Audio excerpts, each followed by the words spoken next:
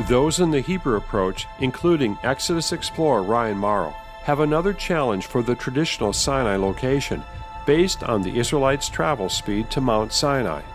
The traditional Mount Sinai candidate makes sense if you believe the Israelites only had to travel a few miles per day, but that doesn't seem to be what the Bible really describes.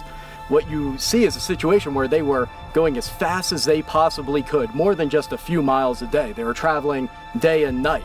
That's the whole point behind having a pillar of cloud and a pillar of fire, so that they could continuously travel. The Bible seems to make it sound like it's a miracle how they didn't stumble and how they were able to just keep going that long distance.